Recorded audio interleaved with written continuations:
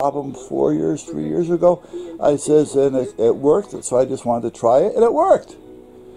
She says, well, I can't give you those. What do you mean you can't give me these? She says, that's a drug that you can sell on the street. I said, I'm 70 years old. Do I look like a guy that's selling drugs on the street? Come on, So meanwhile, she says, but I got something else I'll give you. Sertraline, I think she called it. All right? I may have written it down. I think it was sertraline. Sertraline, something like that. 100 milligrams. I said, oh. She says, but it's going to take, a week or two before it kicks in. I said, then how do I know if that's it or not? How do I know if that's the case, or am I just sick? You should have something you can give me to give me almost immediate relief to let me know what the problem is here. Well, getting back to knowing your doctors, that's the problem we're going to have nowadays, because we never see the same doctor. So the doctor's never going to get to know you. Do you understand where I'm going here? Because my doctors always knew me. I never had an issue. Now, I never did anything with drugs. But if I went in and said, I need this, they would have given it to me because they know me. They know my demeanor. They know I'm not an abuser. I'm not a user. I'm not a habit-forming guy, But you don't get that nowadays with these new doctors that are coming in, or the ones that, you can't get a family doctor anymore. Now, if I call the place that I went to, which is I've been going in that front door for the last 10, 12 years or better, I'm always going to get seen by either, I think they call them PAs, or a doctor, but it's never going to be the same doctor. All right? Or it may be the same PA, but is he going to remember? And he really has no say. He can't write a script really without the doctor approving it, that type of thing. So, what's going on? So I am going to start looking for a doctor. Now, I was talking with Bonnie, my heart doctor, and she had given me a woman's doctor's name. And I don't care if it's a woman or a guy, as long as they're a doctor that, you can build a rapport with. And this was 6 months ago, or maybe more, and I found that she's not taking any new patients. So I told Bonnie about that yesterday, and she goes, yeah, she says, it's only getting harder. She goes, there was another doctor in Brantford that retired, and now all his patients are looking for doctors, and nobody's taking new patients, because everybody's at the limit. So meanwhile, I'm on a hunt for a new doctor, one that I feel that's going to be good, and one that's going to listen to me, because I know my body better than anybody else, and see what happens. So, what do you guys think? What kind of medical things are you guys going through as far as doctors and, finding good doctors and service and being seen? I have no problem getting seen. I could see a doctor in a day, or not so much a doctor, but a PA, or depending on the doctor and what he's involved in. But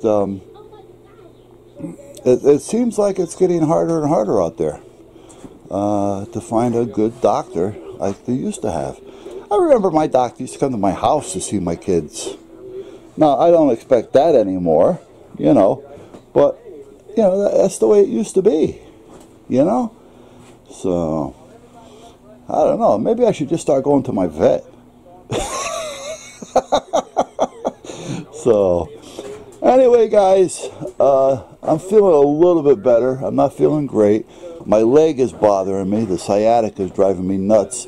And I think that's because I broke the 3 toes. And when I broke the 3 toes, naturally, my leg got jammed. So that acted up and screwed up my sciatica a little bit.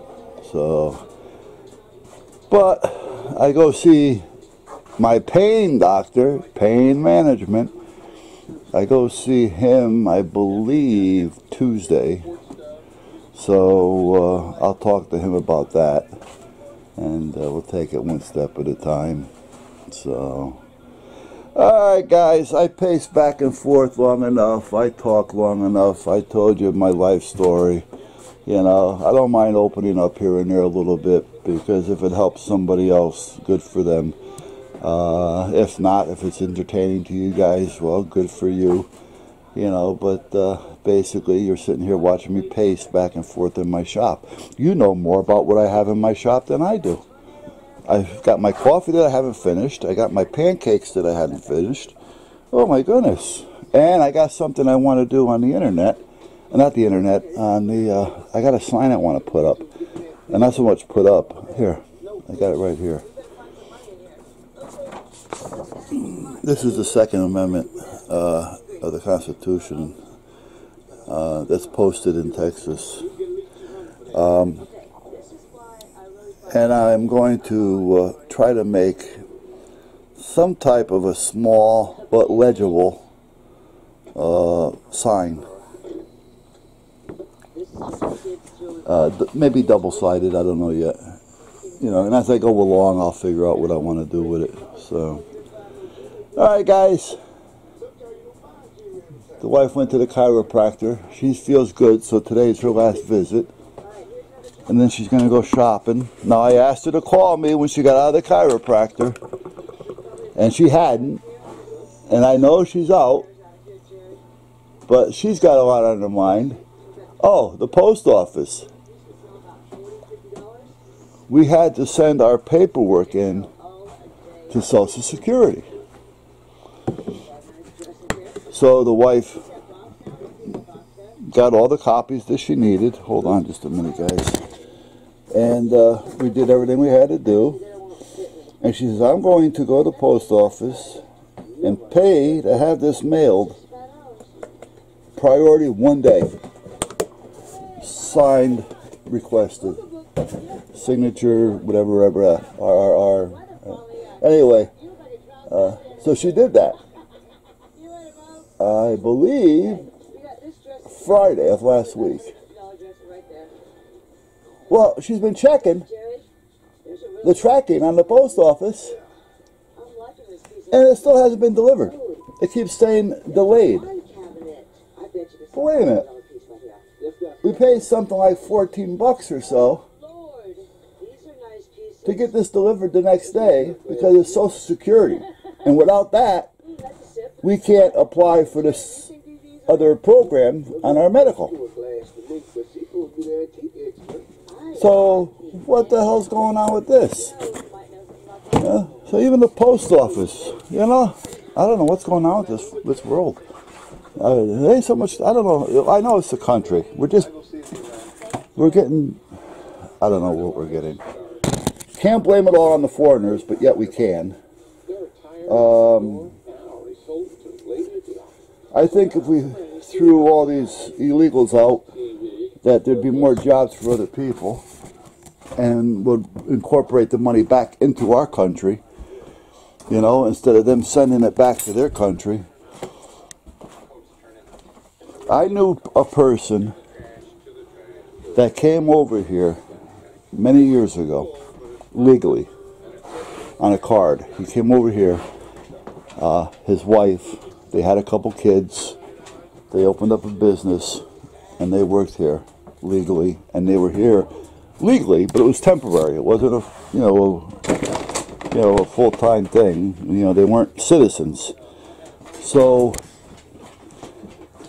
but what they would do is they were making money, and they were sending the money back to India to pay to have their parents and their family members brought into the country illegally.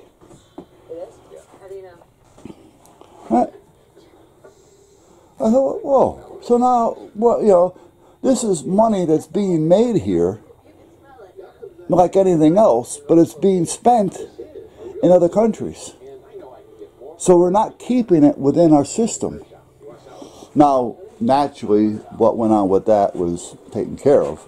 But basically, if you make money here, legally or illegally, and you're sending it back for whatever reason you're sending it back for, You know, even if it was legal to send it back, all right, you're still sending money out of the country. All right, we're helping other countries flourish while we're going in the hole. Now, there's nothing wrong with helping other countries, but you know, you always got to start at home.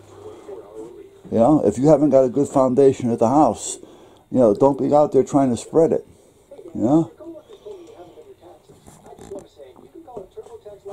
that's why we always did things by the book. You had to be sworn in legally. You had to do the testing. You know, you had to have the job. You had to be accounted for. You know, the country has to depend on X amount of people, you know, and not overpopulate. You know? Now, I know this is going to go against a lot of people, but you know what? I would say for the next year, no kids. And only for a year. Not a lot. Because if you go too many, what's going to happen is the generations, they won't have the overlap and we'll end up with problems and there won't be anybody here. But the other thing I say is, if you're on any type of assistance as a career, meaning, you know, you're on it, your kids grow up and they're on it, and they grow up and they're on it, you know what? If you're on assistance and it becomes permanent, you're going to be put on birth control.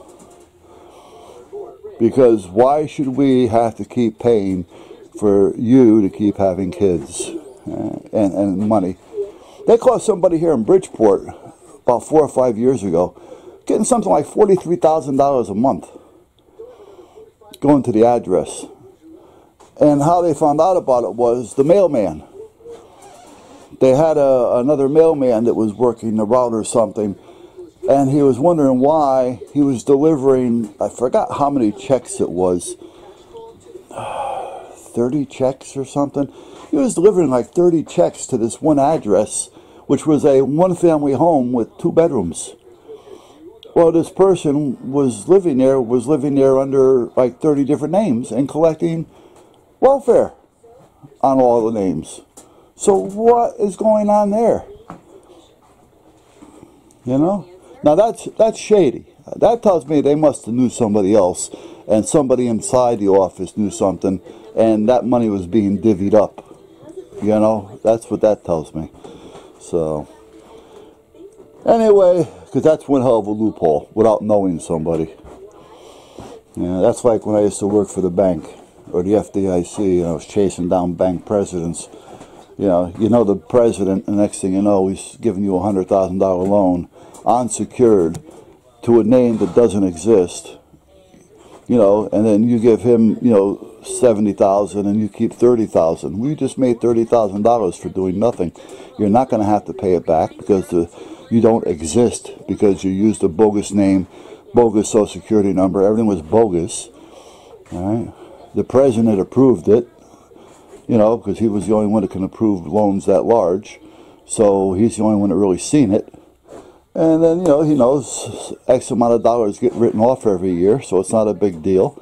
So he picks up 70, you pick up 30, you know, and then you know a friend, and you could do this, or you go in again under a different name, you know.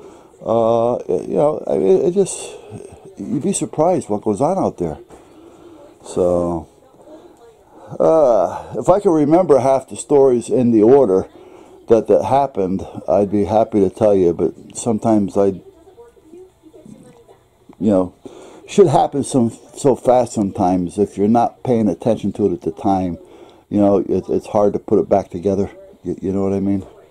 So, all right, guys, again, I'm done. I'm going to have my coffee.